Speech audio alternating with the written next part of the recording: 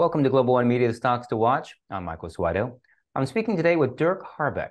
He's the chairman and CEO of Rock Tech Lithium. They're a German clean tech company, which also has operations in North America, and they're focused on powering electric vehicles. Dirk, welcome to the show. Thanks a lot for inviting me. Thanks, Michael. So we've spoken to a number of companies in the lithium space, but I believe yours is the first which is vertically integrated. Let me quickly explain what that means. Rock Tech Lithium has a presence upstream with a mine in Ontario, Canada. It's in a place called Georgia Lake, not too far from Lake Superior. And your company is also building a presence downstream with a factory in Germany and later another one in Canada. These are going to convert the mine lithium into a product that can be used in electric vehicle batteries. Now, I imagine it's got to be challenging operating on both ends of the supply chain. There got to be pretty different skill sets. So tell us, why did Rock Tech Lithium take this approach? It's actually a very interesting question. We got started originally with a mining site in Northern Ontario. So I invested personally in this business already in 2011. So at a very early stage, the first days when Elon Musk was saying Tesla shall sell 100,000 Model S. So it's a long time ago. And since then, of course, the industry developed in quite an interesting way. And originally, we wanted to develop the mine, but it became clear for me more or less 5 years ago that the future of the lithium and the battery cell industries is eventually in a circular economy. So we need to get into recycling. We need to understand the chemistry extremely well. So we are building our mine site essentially because you need to feed enough lithium feedstock into the system, first of all, before you can start the recycling. But we see the future of our company and also the future of the industry, because we have to look forward for the next 20, 30 years. And we want to create a clean tech company. Yeah? And then you will have much less mining. You will have much more recycling and circular economy approaches. And this is what we are focusing on. I love how you bring in the circular economy and clean tech and even the recycling aspect of it. Let's delve a bit closer now at those two sides to your business, starting with the mine in Ontario. And I got a trio of questions for you. Tell us, where are you in the process? When might mining begin? And could you quantify the potential? I'm very happy to do so. So we have finalized our pre-feasibility study in end of last year. We are now in the definitive feasibility study stage. We are aiming to get into production in 2026. And we are working very closely, which is a great thing here in Canada, together with the First Nations that are close to our property. And this is very important for us because we are creating jobs here. The First Nations are also great business partners, possible investors of us, so that we always have a strong focus on the social impact of everything that we are doing. And so far, we have only developed a small part of our property. So what we have done now is eventually equaling an output of around 100,000 tons of a so-called lithium concentrate, here, which contains a 6% lithium in this. For each larger converter, you need around 150 to 180,000 tons. So we are very confident that we are increasing the production size and production targets for our future mine to around 200,000 tons per year, which is an amount you can use to produce the batteries for around 500 to 600,000 electric cars. Wow, batteries for 500 to 600,000 electric cars. That's definitely not small potatoes. Let's move downstream now and help us understand, for those not familiar with the process, in layman terms, what needs to happen to the lithium that you mine before it can be used in a battery? Or more specifically, the converters that you're building, what do they do? Each of these converters consists, simply speaking, of two elements. Yeah, There's one element of a so-called kiln where you use the lithium concentrate, which is usually in a kind of gravel form. Yeah, you burn this. This is why this first part is very energy intense. Yeah, and you create an intermediate product which is called lithium sulfate. And in the second step of such a conversion plant, you have the so-called crystallization, which is an hydrometallurgical part, which is a very complicated part in chemistry. And there, the lithium sulfate will be converted eventually into a sort of white powder. It looks a bit like salt, which is lithium hydroxide. And lithium hydroxide is a key product that is needed to produce the high performance batteries. And when I'm coming back to what I mentioned before, for the future recycling business, you don't need this first part in the plant anymore, these kilns, because when you recycle batteries, you recycle usually a lithium phosphate, a lithium sulfate product, which is then unclean. And we have to take this then into our conversion plant. And we clean this again to battery grade materials that can again be used into the battery cells. So you mentioned recycling a couple of times now, and just recently you signed an agreement with Canada's electric battery materials. They're listed on the NASDAQ. Tell us, what exactly does that partnership with them do? Because I believe it also focuses around recycling. Yes, it is. Look, first of all, I have to say we are building a completely new industry. Yeah, because the recycling in this electric vehicles industry is not really existing on a significant scale. At the moment, the companies are trying to extract cobalt and nickel out of the battery cells, but lithium is not being extracted. And at the same time, we also do not have enough cells that are coming back because the electric cars are just now being sold. So we need like 8 to 10 years until this business can really grow up. And then in such a business, you have different elements. First of all, the used battery cells need to come back to a place where they are collected. Yeah, and this is something where regulation still has to jump in. Will this be the car dealers who are collecting this? Will this be recycling companies? It's not yet so clear, but this is the first step of our supply chain. And then you have to scrap these batteries, and you create a sort of gray powder, which is called black mass. And out of the black mass, you're then extracting the different metals that are mixed in that black mass. And we cannot do everything ourselves. Yeah, you need to be a huge company, and it also doesn't make sense because what I said now is a combination on the one hand of logistics business, collecting these battery cells, then it's a mechanical business by scrapping them, and then you need the technologies how you do the extraction the best way. And our partnership with Electra here really has the aim. Electra has these technologies of the lithium extraction, and we believe in this.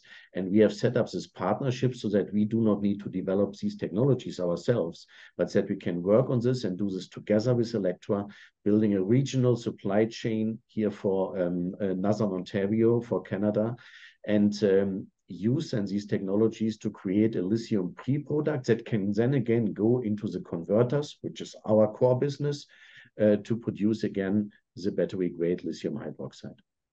Really interesting. So Electra is not your only partner. You have several high-profile ones, and you talked about something being very big a moment ago. One of your partners is one of the biggest car companies in the world, Mercedes-Benz. What exactly is Rock Tech Lithium doing with them? Well, what we are seeing at the moment is a big shift in the car industry, a shift that has not been there for more than 100 years, I have to say. The car industry goes fully electric. And when you are honest, most of the people do not understand yet what it means. It is creating new jobs, but it is also bad for some existing jobs. It is creating new opportunities, but existing companies need to find new business models. Yeah, so it's really a significant change.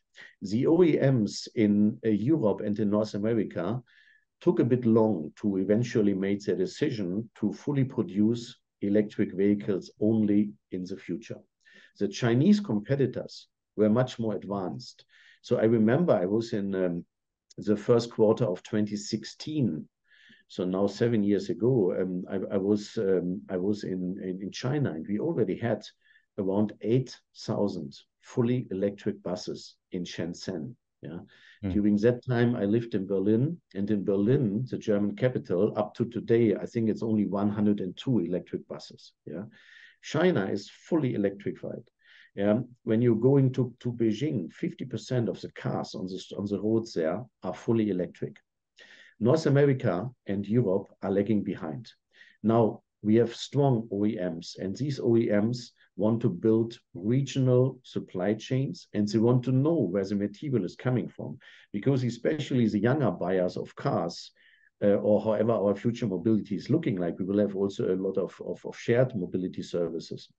But the future buyers want to know where the material is coming from. And each element of this, where is the mined material coming from? Where is it being processed? Under what conditions is it being processed? Yeah, so one of our philosophies is a zero waste approach. So we are building a plant where we are creating lithium hydroxide, but we also have byproducts. And these byproducts are fully going into the cement and gypsum industry as pre-products eventually for construction material. This is very important. And we are, I think, one of the first companies in this industry that is able to get something like this done. Although we have still a relatively small market cap, we are much more advanced than all of our competitors here. This is including the large producers out of America or Australia, because we focused from the first day on the recycling and on the full use of our materials. And Mercedes felt very much attracted by this, yeah, which is eventually obvious when you listen to me, because you want a clean future, and especially Mercedes with this big global brand name, they are looking for clean solutions. They want to understand who is delivering material to them, and they want to have regional supply chains. And we will be the first party in Europe to build such a fully fledged lithium converter. And this is why we are very happy that we are dealing here with the #1 brand name on the European continent. And this is why I think it's a very good fit. And Mercedes is our key customer. So we have a contract with them of a value of 1.5 billion euros, 1.5 billion euros over 5 years. It's a binding contract. And Mercedes is also one of our closest partners in building our converters and supporting our story globally. Well, okay, so you're working with a company that's recycling batteries in Canada. You're working with one of the biggest car brands in Europe. You have another partnership announced just maybe a fortnight ago with a Swiss mining company, Arcore. Tell us about that one. Yes, the idea behind this is, again, to build regional supply chains, because we have also made recently now an announcement that we are receiving additional feedstock out of Argentina. You know, the issues at the moment is when you're building a new industry, at the beginning, you need to transport the feedstock to the places where it will be processed. So in this case, Europe does not have its own lithium mines yet. There's not so much lithium available. So we have to import for a few years material out of Australia, Africa, or Argentina, or North America to produce the clean lithium in Germany. But this is, of course, not the permanent solution we are striving for. We are trying to get feedstock, these lithium raw materials, out of Europe as soon as possible. And Arcore is a very big and extremely promising project in Bosnia-Herzegovina, which is a future European Union member. It's relatively close by railway to our German lithium converter. And we have built a joint venture here to help them develop the property, extract the lithium there out of the ground, so that we have regional supply chains that can feed the European market with the lithium for the batteries. So I was reading Arcore says that discovery of that lithium deposit in Bosnia could be one of the largest such mines in Europe. So can definitely see the synergy there with you all working together. Yeah. We don't have a lot of time, but you just announced one more partnership with a company called Castelburg. Quickly tell us about that. This is a partnership that I referenced to in just before. Castelburg is a strong European car supplier. Yeah, they are working with Stellantis and some other of the large OEMs, And they have very strong ties into Latin America, which is important because Latin America is one of the most important producers of lithium raw materials. So we got into a contract. We got a contract proposal from their side to deliver feedstock to us, to our German plant, until we can receive the feedstock from inside Europe. And this is a very important step for us. And we are very happy also about this cooperation because we strongly believe in the power of what we call the Mittelstand companies in this car industry and also in the construction materials industry. These are very experienced partners with strong management teams, strong technical experience, and we are happy to partner with them, to co-invest with them, and to benefit of their experience. And these partners want to work with us to get into this electric vehicles field with future technologies. So you have a very interesting business model, upstream, downstream for lithium. You have great partnerships, multi-billion-dollar contracts. But if we look at Rocktech Lithium's share price, it's down more than 50% over the past year. So two questions for you. First, why do you think investors haven't shown your company a bit more love? Well, I think in the past 12 months, the whole lithium industry was suffering as a whole. So all of the share prices came down like 60 to 70%, even of the large global producers, which is quite surprising. The effect that we have seen is that there's a public view where people are still uncertain if e-mobility will be successful. For me, there's no doubt about this. This is the future, and this is the only way to get into circular economy. And also last year, we had extremely high lithium prices.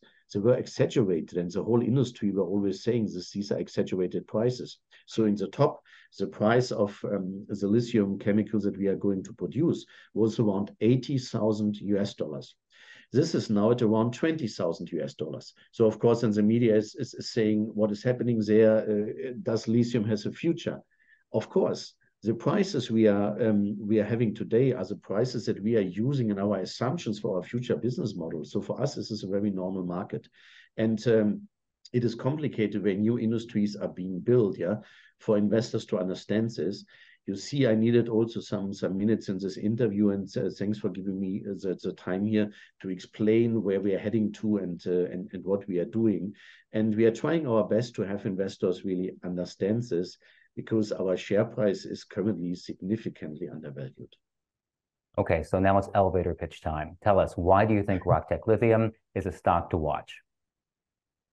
The lithium industry is a key for the e-mobility. E-mobility is the future.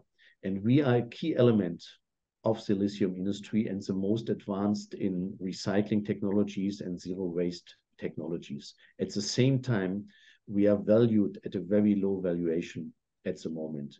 So we are building the Western supply chain in Europe, in North America, to build resilient regional supply chains. Yeah.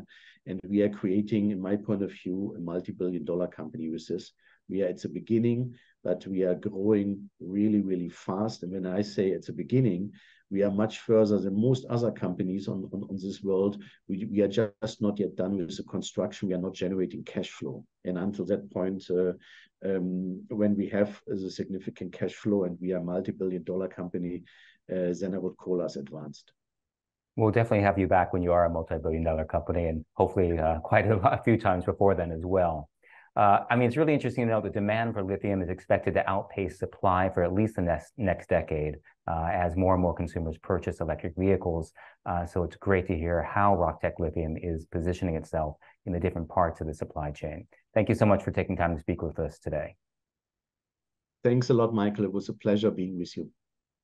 We've been speaking with Rocktech Lithium Chairman and CEO Dirk Harbecke, and you've been watching Global One Media's Stocks to Watch. I'm Michael Suardo.